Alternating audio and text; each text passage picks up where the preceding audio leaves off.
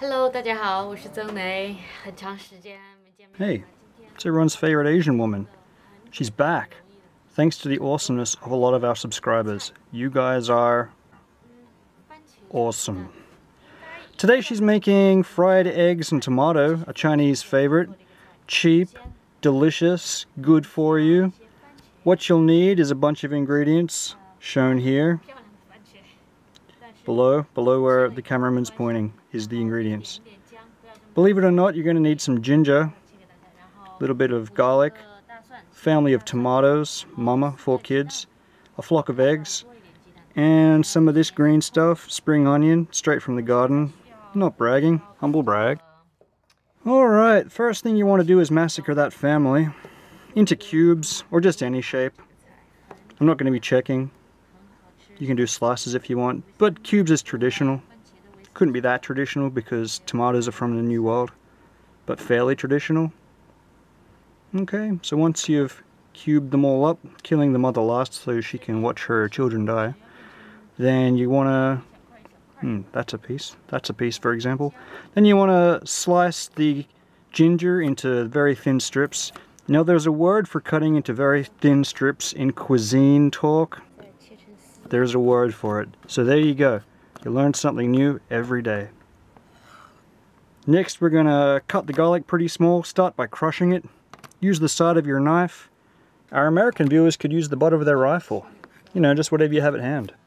And after you've crushed it, just slice it up a bit. I personally like mine small. Alright, and slice your spring onion into little bits. Little itty bitty bits. Wow, such realistic rendering on that knife, huh? There we go. We're going to... Oh, I've started saying there we go again. I'm not going to say it again for the rest of the video.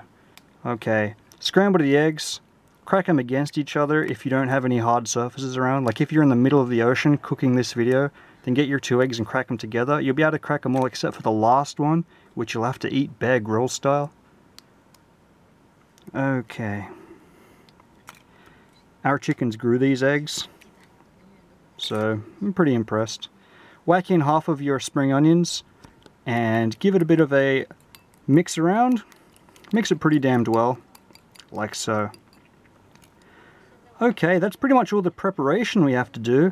On to the cooking. Today she's using this here rocket stove, which I made out of an old beer keg and some cement.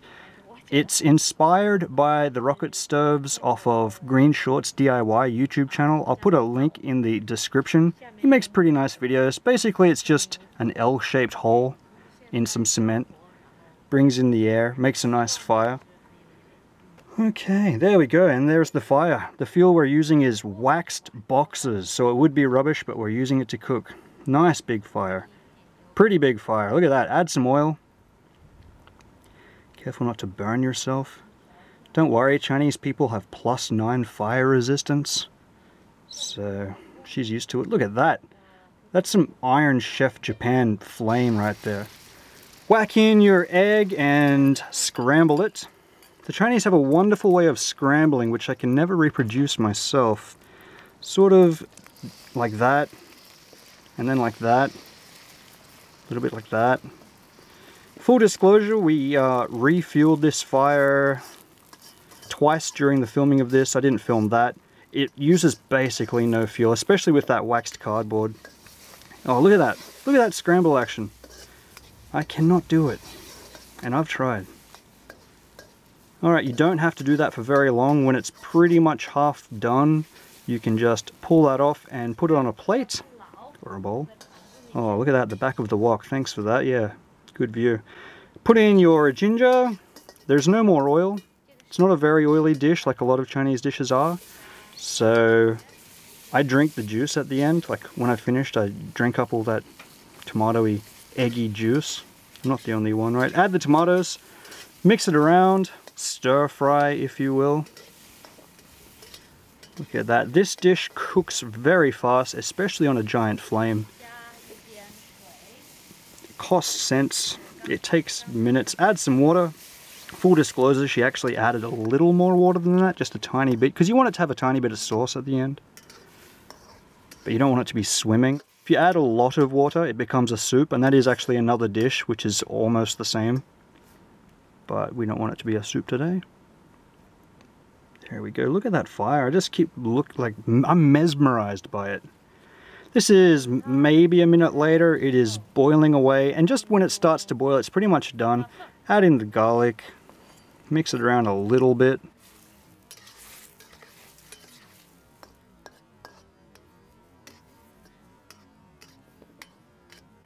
This rocket stove is the first component of my rocket. I plan on being on Mars a little bit before Musk in 2024.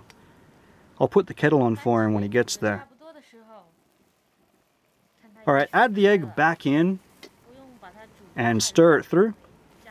We are so close to being done now, it's not funny. It's a little bit funny, not that funny. Yeah, look at that, looks pretty damn awesome. Such colors.